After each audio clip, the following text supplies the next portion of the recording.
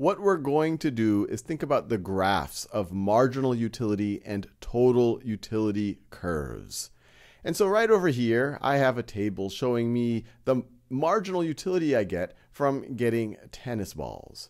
And so it says, look, if I have no tennis balls, then I'm not able to play tennis. So I'm pretty happy when I get that first ball. It gives me a marginal utility of 100. Now you might say 100 what, Sal? And I would say to you, well, that's the thing about marginal utility. We're using fairly abstract units here. We're not speaking in terms of dollar or opportunity cost. We're just have this abstract unit. We could call it utility units if we want. But what really matters is the relation between these values. So for example, that second ball, it's nice. Now I can lose that first ball, or I don't have to chase that first ball around as frequently. But it's not as, I don't get as much incremental utility as I got from that first ball. That first ball allowed me to play tennis. Now the second ball, I was already playing tennis. Now my tennis is just going to be a little bit more pleasant. So the marginal utility, one way to think about it, this is 80 and this is 100. The marginal utility of that second ball is 80% of what that first ball is. Now I promised that I would graph these, so let's get a graph out here. So there we go. And let's start plotting these and see what it looks like. Well, that first ball gave me a utility of 100. The second ball gives me a utility of 80. Third ball, you see the trend. This is a downward sloping, if this was a line, these are discrete values here, but if I cared about half of a tennis ball or 3/4 of a tennis ball, then I could connect the dots here as well. But you can see that it is a downward sloping line if you were to connect the dots. So 3 balls, utility of 60. If I have 4 balls, it's a utility of 40. 5 balls, utility of 20. And once again, when I get that 5th ball, yeah, it's nice, but now my pockets are getting pretty full, and it's hard to play tennis with those full pockets. By the time I get that 6th ball, I get no marginal utility from that. I don't have a place to store it. I'm not really into it. And then that 7th ball, I actually view it as a negative. It's one extra ball to worry about. No place to store it. It's taking up space in my life. And so if you were to connect the dots, we're talking about a discrete case, but oftentimes you could think about something that's a little bit more continuous, or the quantity is more granular if you said pounds of chocolate or something like that. And then you could imagine, in general, for a marginal utility curve, to be able to connect these dots. And you see, in this case, it is downward sloping. So this is the marginal utility curve. Notice that it is slopes down. And this, you're generally going to see this for any marginal utility curve, because the incremental benefit of that next amount, that next unit, is seldom as good as the benefit of getting it before. You get tired of the thing. You start running out of space. You've already consumed more than you need of it. And this is consistent with what we know from the law of demand. In the law of demand, every incremental amount of quantity, people are like, well, I already have some. And this might not be, the law of demand is not talking about just an individual, it's talking about a market. But the market as a whole is made up of individuals. And if each individual is saying, hey, you know, that first unit really matters to me, but the next unit, it's nice, but not as good, so I'd pay less for it. And then the unit after that, it's nice, so I might pay less for it. And so if you aggregate all those individuals, that's where that law of demand comes from. These are consistent ideas. And that's why the demand curve, it is sloping down. Price is usually on this axis instead of utility. And you could imagine price as being a proxy for utility. And quantity, of course, is on this axis right over here. So this is quantity of balls. So that's our marginal utility curve. What about total utility? So let me have a table here that shows total utility.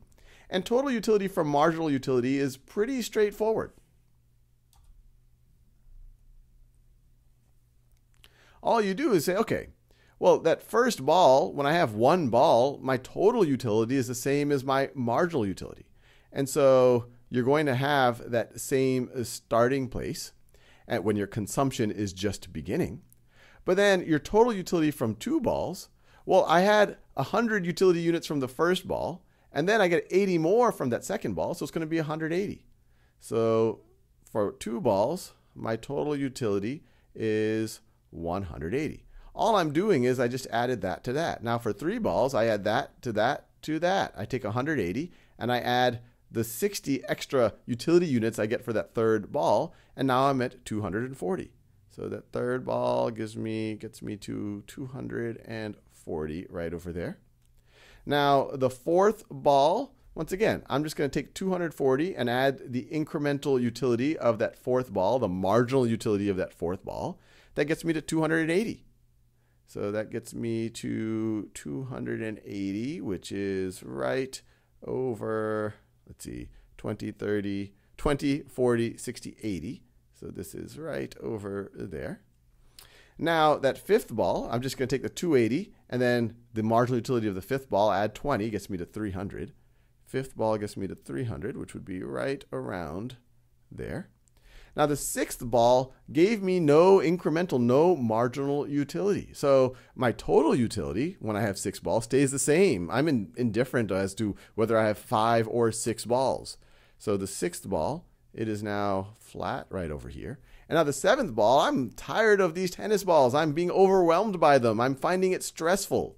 And so it actually has a negative marginal utility. And so my total utility, if someone forced me to have 7 balls, my total utility would now go down by 20. And so my total utility now would be 280 right over here. And you could see the marginal utilities here if you just say, look, this is plus 80, this is plus 60, this is plus 40, this is plus 20, this is plus 0, and then this is minus 20. And so you see the numbers right over there. Now, this tennis ball example, this would be a discrete case. You wouldn't have half a tennis ball or pi tennis balls or something like that. But if we want to speak in general terms, you could think about connecting the dots if you had a more continuous example. And your total utility curve might look something like this. Now, what's interesting is right when you're beginning consumption, you're starting at the same place. Well, that makes sense. Your first unit, you got marginal utility, that's going to be your total utility. And this is upward sloping as long as you're getting some positive marginal utility from each increment. So as long as my marginal utilities were positive, well, this graph is going to be increasing. But notice, because the marginal utilities are decreasing right over here, the rate of increase for total utility is decreasing. The slope here is decreasing. You can view the marginal utility as the slope of the total utility curve. And then notice, the total utility curve has a maximum value. It's starting to hit a maximum value right over there when the marginal utility curve is hitting 0. Because beyond that point, at least in this example, we had negative marginal utility. And so when you add that 7th unit, well, that's going to make your total utility curve go down. And so you're going to have a negative slope in this particular example.